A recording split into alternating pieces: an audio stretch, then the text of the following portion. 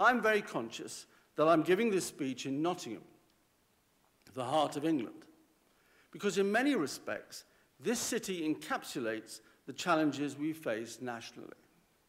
On the one hand, Nottingham is the home of two well-established university teacher training providers and the National College for Teaching and Leadership.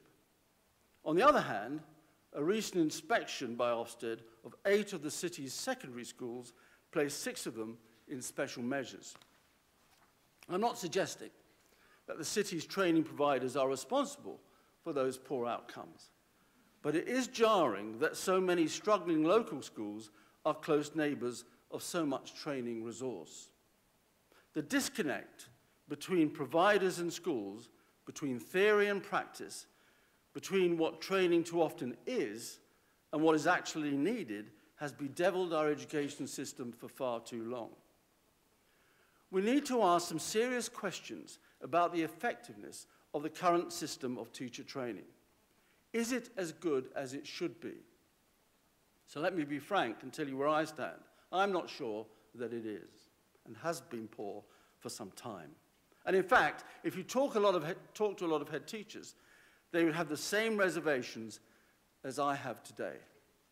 How many times have I heard head teachers say, "We told the provider that this trainee wasn't up to it and didn't have the capacity to succeed, only to find out that this advice had been ignored and that he or she had progressed into the classroom." How many times have heads said to me that their trainees had been tutored by people with little or no up-to-date school experience or a record of outstanding teaching?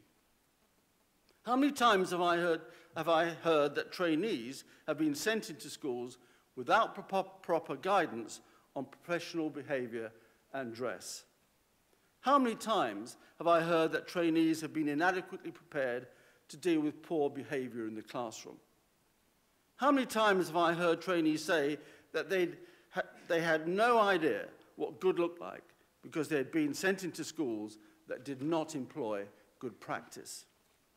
Even worse, how many times have I heard that once their training was complete, newly qualified teachers were left to flounder because they received little or no support from senior and middle leaders?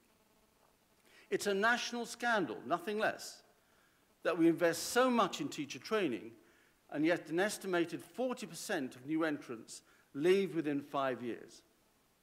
So let me be clear.